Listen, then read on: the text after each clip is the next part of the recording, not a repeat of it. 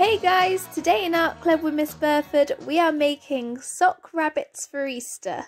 You will need a pair of trainer socks in a colour of your choice, rice, a glue gun, 2 elastic bands, a cup, some googly eyes, a pink circle foam piece for a nose, a large white pom-pom, 2 smaller pom-poms and some scissors. Get your sock ready to use in just a moment. You only need the one for now. And then you're going to get a cup of rice, fill it about 3/4 of the way, and then just put your sock over the edge of the cup, and then you can tip it upside down and the rice will go into the sock, hopefully without any spillages.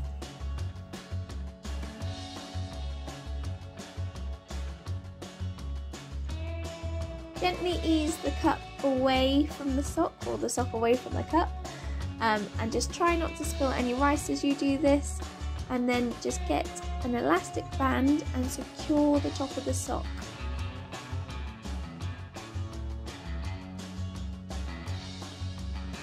You can use longer socks rather than trainer socks, and at this point you'd have a long bit at the top which you can then use as floppy ears.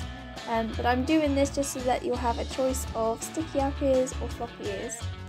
You should now have a long sausage of rice in your sock and secured into place with your elastic band.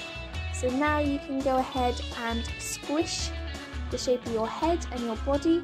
So you can either have 2 even parts for the head and the body, or you can have a smaller head and a bigger body, but just separate them and then use an elastic band to show where you've got your definition for the head and the body. Now with your other trainer sock, work out roughly the size of your head, and you're going to cut across your sock about the depth of your head. So mine was about halfway. Just pop this over your rabbit's head and then tuck it into the second elastic band, the one which separates the head from the body. The whole idea of this is to hide the elastic band on the head part.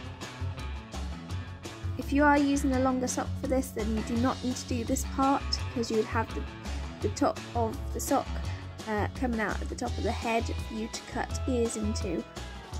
Out of the remaining part of the second sock, where the sock folds over and you have an edge, you want to cut your rabbit's ears up here, so like an oval shape.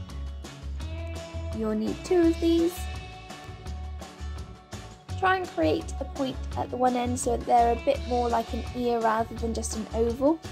I did find this really tricky to cut, just because I'm going against the weave of the sock.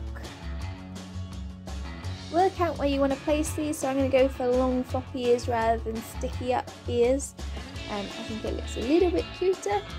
And then when you've worked out where you want them to go, attach them with the glue from the glue gun.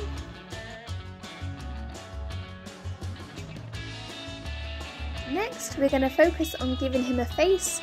So glue gun your 2 smaller white pom-poms where his mouth would be. Place the 2 pom-pom balls next to each other so it creates the bit under the rabbit's nose. Finish this bit off by adding a pink circle or oval piece of foam to create his nose, and just glue this onto the 2 white balls. Of course you need some eyes to see, so stick on 2 googly eyes. If you haven't got any googly eyes, you could just draw them on with Sharpie.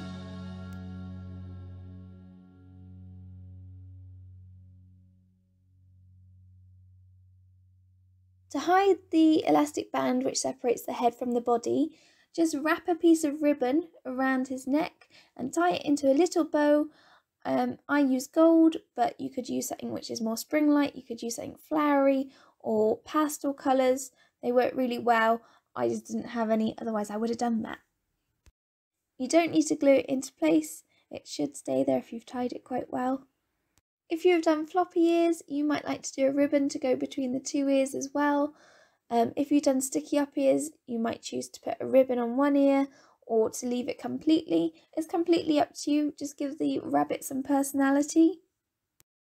Sorry, I forgot to mention at the beginning of the video, yes, you do need ribbon for this.